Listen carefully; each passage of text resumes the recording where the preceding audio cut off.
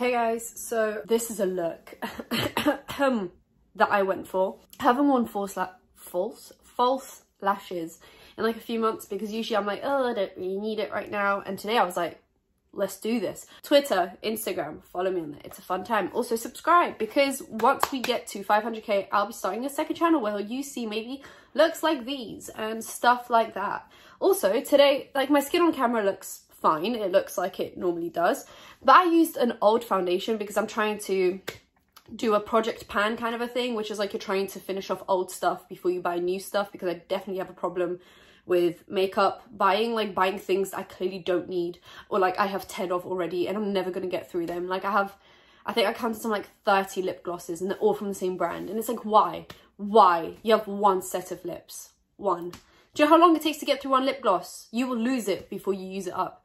Anyway, and I used an old foundation because I'm trying to go from like old to new so they don't expire. And I put on my true, like, if you have been here for like a year, I did a few makeup videos back in the day where I used this foundation. It's the Hourglass Vanish Stick Foundation, which like I swore by. I used that religiously. Like I slathered it on my face and I put it on today and I'm disappointed. I know your skin changes. I think my skin's just a little more used to like dewy, luminous finishes. So I really had to go in with like setting spray and highlighter and try and fix this because it just clung to everything. Like any dry spot I had on my face, yeah, that held on. It held on for dear life. I was like, please let go, please, I'm begging you. So I was kind of disappointed. I was like, this used to be my absolute fave. What happened? What happened? Why did you two be so dirty right now? But anyway, Anastasia Beverly Hills Luminous Foundation is where it's at, if you were wondering. I have a few mini teas, I have a few bigger teas, nothing too crazy, nothing too wild, but it's still kind of entertaining, so let's get into it. I recently, obviously apart from just being a YouTuber, I also watch YouTube content. I watched YouTube videos before I ever became a YouTuber. I like to watch videos. I like to go into my recommended, see what's being suggested for me, and sometimes I add things to my watch later and then I watch it all, and sometimes I come across some gems. And this time I came across a gem that I kind of, I spoke about this concept before, and some people, some YouTubers, influencers still don't understand it. I don't think this person's going to see my video, so I'm hoping that by some odd chance someone enlightens her. Even though people have tried to enlighten her in the comment section, she's acting like she knows what she's talking about when she doesn't, which is incredible. I just stan influencers that have no clue what they're talking about. There is a YouTuber, I'll put the screenshot on the screen. Sometimes I just watch really weird things, and she made a bond touch video, which is a bracelet that you can like touch, and the other person that's wearing the bracelet can like feel your touch, I guess, like feel the tapping. So I was like, I want to see that video, and it was only 5 minutes long. I watch everything on 2 times speed anyway, so it was literally 2.5 minutes of my life. I was like, great, sounds good to me. And at no point in the video does she say, this is an ad, this is a sponsored video, none of that, which like, okay, so I was just watching it as if it was a normal video, and then she's like, yeah, there's a link in the description so you can get it. And usually people will put a link to the stuff they're talking about, even if it isn't sponsored. So at that point, I still wasn't like, this could be sponsored. I went into the pinned comment because I wanted to read the comments just to see what other people were thinking about the video, which is what I usually do while I'm watching a video. And she had a pinned comment where she answers a few questions. And the first question was this video sponsored? And she said, technically no. The brand sent me a product in exchange for a video. That is a sponsored video. That is what a sponsored video is. And then someone under that pinned comment said, in reality, the new laws regarding sponsored content and any receiving brand stuff is that it doesn't have to be monetary gain. It can just be a product in exchange for a video, and that is a sponsored video. So the fact that she received this product for free purely so that she can make a video on it, like that was the exchange. She had to make a video on the product if she wanted to receive it. That is a sponsored post that you have to disclose. You have to say, this is a sponsored video. This brand sponsored my video. I don't know what people don't understand. And then she tried to like give definitions to people and get very sassy with people. She was like, the definition of a sponsor is this, and the definition of financial gain is this. And I was like, that doesn't apply, because the law isn't just like, oh, here's the definition and that's how we're going to go with it. No, the laws apply in more workable ways. Clearly, people have been abusing the system. So new laws came in that don't necessarily go with the definitions, but new laws came in to say, this is what sponsored means now in light of law, not just according to these definitions. The fact that YouTubers still haven't read up on the law, and some of them are just breaking laws left, right and center. Like for example, I mentioned Emma Chamberlain last time, where she did a Target sponsored post on Twitter and she didn't say hashtag ad. A lot of even big influencers still are not complying with the laws. And the thing is, it's very difficult to say, oh, this post is sponsored, but they haven't disclosed it, because when they haven't disclosed it, you can't be 100% sure that it is sponsored. But a lot of times, you know, we're not stupid. We can tell when something is sponsored or in some way in collaboration with a brand, and you have to disclose that. Sorry, chief. That is just the tea. Don't attack anyone, just kind of try to educate them. But if you're like this girl who just doesn't take any education as like valid, she's like, I know best, you can't tell me what to do. It's like, okay, fine, get a fine then, you know, go to prison. Like, I just don't understand the, like, she could have at least Googled it and been like, oh, maybe they have a point here, you know? Why would they be saying this if there wasn't some truth to it? Next, we're gonna have to censor out the first word because demonetization is a hell of a... But the girl, Caitlyn Bennett, we all know her. She goes to protests and she asks really stupid questions and is highly ignorant, and she carries weapons because she thinks she's sick. And she recently tweeted out saying, my haters memed me into a lucrative career that lets me travel the world, do what I want, and have a platform to be heard. Thank you so much to everyone that gave me free advertising in 2019. Let's do it again this year. Girl 2020. And I want to talk about that because I've had a lot of DMs. You know, I have my Twitter and Instagram DMs open so that people can send me like ideas for videos and any tea that they want me to talk about, which is where I get most of my like even smaller teas now. One of the stories that kind of more people have asked me to talk about is the one girl. You know, she's been around for a while and she's been annoying people for a while. And the thing is, a lot of people that make a whole video on her will put her in the title and the thumbnail. It's not like me where I do lots of little stories and I can pick which one I want to kind of give more attention to. A lot of these people will put her in the thumbnail and title, and I'm not saying that's a bad thing. I'm not saying they're like doing anything wrong, but essentially what it's doing is giving her more followers, because chances are that it's not just people that disagree with the girl that are going to click on those videos. There'll be people that click on it and then find out who she is and start to agree with what she's saying. So she is essentially, even if it's just 1%, like that 1% will go over and support her. And that's how she became who she is. That's how she got her career. This is now her career, to go around and piss people off at parades and stuff. And the fact is, like, even on Twitter, a lot of tweets will be extremely rude to her, yes, but they will get like 100,000 likes. And out of those 100,000 likes, like how many people saw that and didn't like that rude tweet, but instead went and followed Caitlyn? Do you know what I mean? Like, someone could have saw that tweet and been like, oh, I don't agree with them, I like Caitlyn, and then they just would have followed her. So yeah, it's got 100,000 likes, but how many people were behind the scenes not liking that tweet, but just going over and supporting her because that's how they found her, through these rude tweets of Caitlyn? It's like, yeah, people are not being nice to Caitlyn on the timeline, but it doesn't mean that there are people that are going to see that and think, oh yeah, she's... There might be people that think, oh, actually, I want to give her a chance. I think she's got some good values on her, which, like, I don't know why you would think that, but there are people that would. So yeah, I think essentially there is a lot that we can learn from here. People like James Charles and Jeffree Star and Jack and Hill thrive on being involved in drama. As much as they like to claim they don't, as much as they like to claim that it's like bad for them and all that good stuff, it's not. It makes their career, it makes it what it is. And it's a hard pill to swallow when you realise that while you're calling these people out, you're also essentially helping them out. Next piece of tea is a little update. Recently I spoke about David Dobrik and how he kept on tweeting and talking about the fact that there were YouTubers, that there were fans showing up at his house expecting like him to take pictures with them and talk to them at his own house. He has a gated house, but he's not in a gated community. His house is worth about like 2 to 3 million, which, like, you know, wonderful house, wouldn't want to move out of it. He has on multiple occasions now mentioned that that is his like dream home. Like, he loves that house with everything in him, with all his power. But he's not in a gated community, he just has a gated house. But, you know, anyone can jump over a gate. If there's no security guards around your house, someone's gonna jump the fence. And he said he can't afford security to follow him 24/7, because that is something that even some celebrities can't afford. A lot of celebrities can't have security guards follow them 24/7, so they only have them on like special, you know, when they're going out and there's like lots of paparazzi. But he can't have someone day and night at his house protecting his house, because there'll be hundreds of thousands of dollars a year spent on security for reasons that are not his fault. But he mentioned this in tweets, on Instagram stories, on podcasts, where he just said, please stop showing up to my house. You are not showing me that you're a huge fan of me. You're just showing me that you have no respect for me. You don't listen to what I have to say.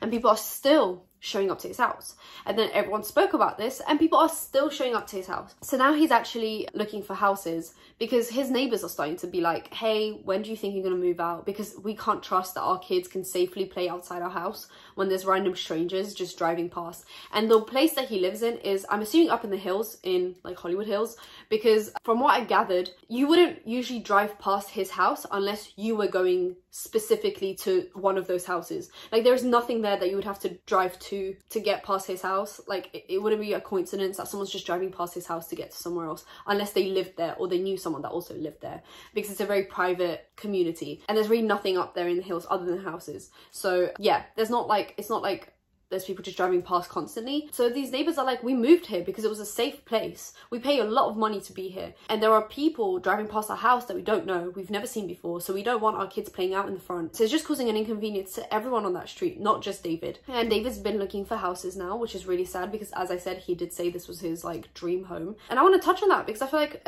since YouTube became a thing, YouTubers have constantly complained about people showing up to their house. And in some ways, like, yeah, if you take pictures of your house or film in front of your house, you're kind of inviting it, but at the same time people should have the decency to realize that that is your private space and that is your place of work as well. Like, you wouldn't show up to someone's office just because they say like, oh, this is where I work.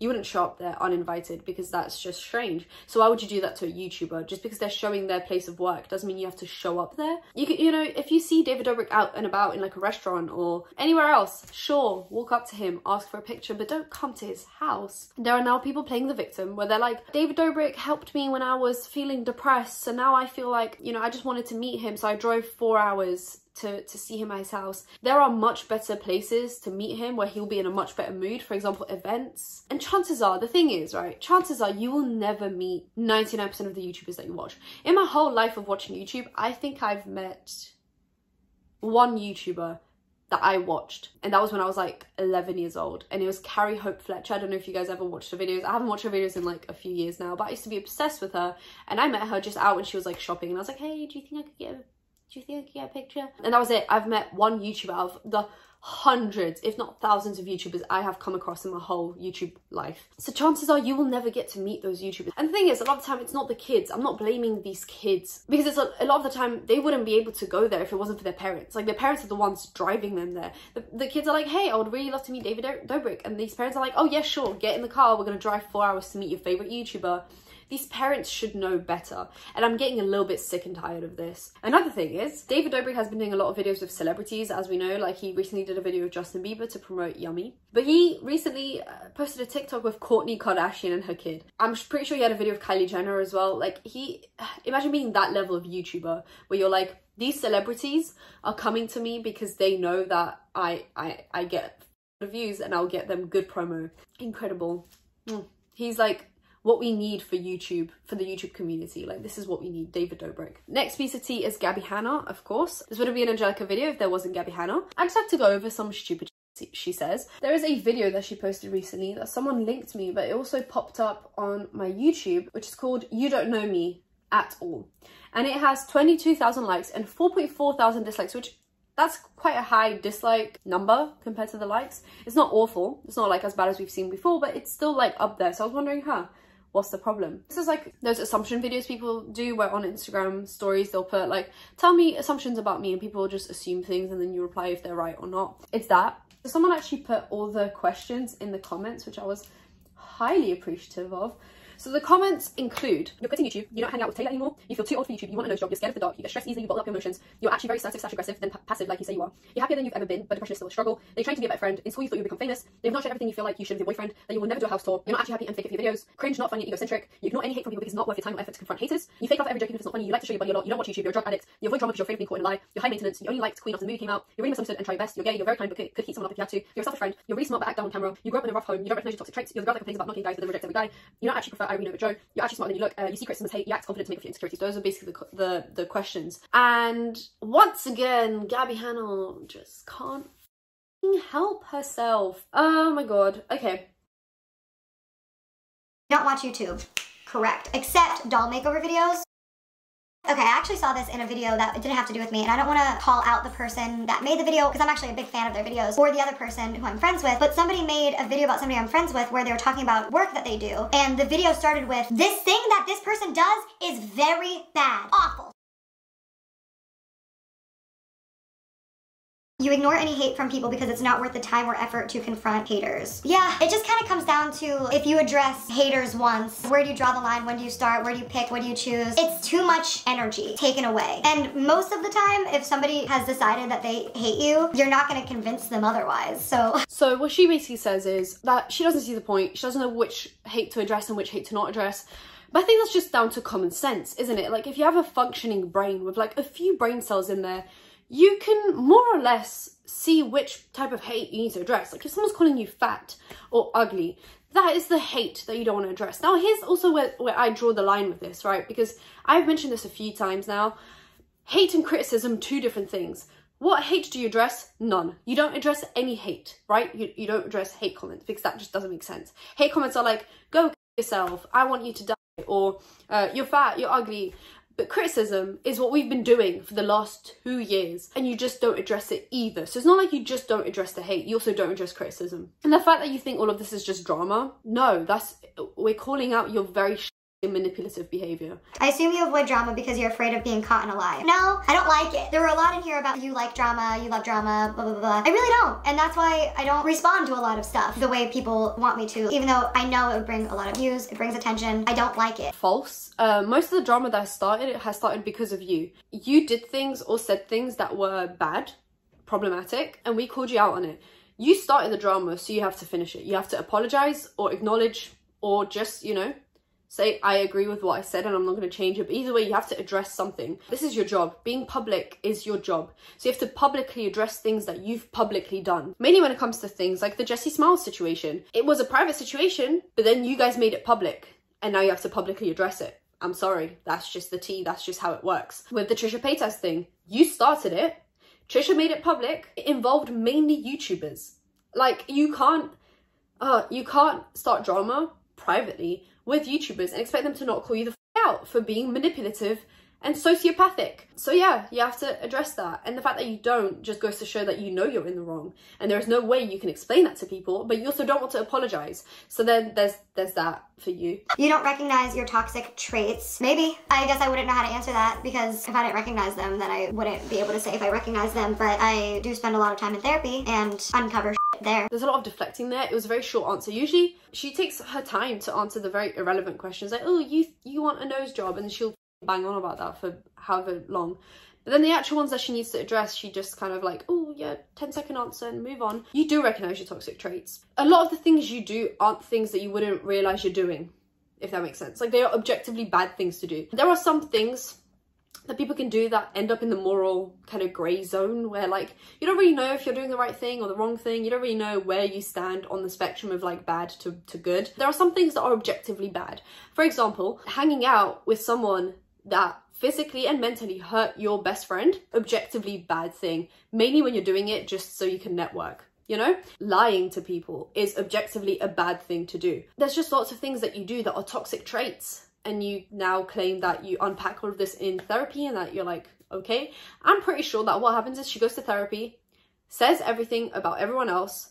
Her therapist is like, well, objectively, you know, from a third person point of view, I wasn't there, so from what you're telling me, you're right. And she's like, yes, I'm correct. I think you need someone that will call you out on your shit, but they can't call you out on your shit if you're not telling them the whole truth. And I have this theory in my head that Gabbie Hanna doesn't tell the whole truth to people because she wants to portray things in a way that make her look like the good person. Don't take criticism well because you see it as hate. It's not that I don't take criticism well, because if you're somebody who's ever worked with me in a creative environment, I want criticism, I want feedback because I'm insecure. I send my demos to so many different people in different areas and different types of producers, and I'm like, what do you think? Because I want to be better, not just in professional stuff, but in my personal life too, where I'm like, do you think I'm annoying? Like, it's to the point of it's too much. But if you're presenting somebody with criticism, but you start it off in a way that is hateful, hateful. Okay, I actually saw this in a video that didn't have to do with me, and I don't want to call out the person that made the video because I'm actually a big fan of their videos, or the other person who I'm friends with, but somebody made a video about somebody I'm friends with where they were talking about work that they do, and the video started with, this thing that this person does is very bad, awful, terrible, and then goes through the video, and then at some point in the video goes, and this person, if they would just listen to constructive criticism from people like me, this person's not going to watch your video to this point because you started off your video by saying, it's bad, terrible, they do not deserve this thing. Why would they take your criticism? Because you've already shut them down emotionally. What that person was saying was helpful, but if I was that person watching the video, I would have never been able to get through it, and then you never give that person the opportunity to get to the point of constructive criticism. Does that make sense? So she starts it off in kind of a semi-correct way. It's like you have to address drama in a specific way for the person to take that in the right way. But there comes a point where we're sick and tired of walking on eggshells to make sure that the YouTuber doesn't feel too offended to actually address the drama. Like, we start off usually, I'm talking about the drama channels that I watch or the commentary channels that I watch, we start things off pretty gently, you know, we do a tweet here and there like, hey, maybe you should address this, and then we mention this in a video. We're pretty chill about it at the start. But when you constantly say criticism is hate, criticism is hate, criticism is the same thing as hate, at some point we're gonna be like, okay, then we're gonna just hate on you until you address it, because clearly criticism is the same as hate. So what's the difference if we criticize you or actually just hate on you? And I think the person she's talking about I think first of all she's talking about Superwoman, and two, I think she's talking about Drew Gooden. Oh my god, I thought I just saw something move. Anyway, hallucinations. It's these lashes. Drew Gooden made a video where he basically just said, this is bad. This nighttime show is bad, and here is why it's bad. That is not hate. Like, I could say, I don't know, apple juice is bad. Here is why I think it's bad. And no one's gonna get offended because that's not hate. If I said apple juice is the most disgusting thing I've ever seen, and anyone that drinks it is absolute garbage, like, yeah, that is at that point a little bit overkill.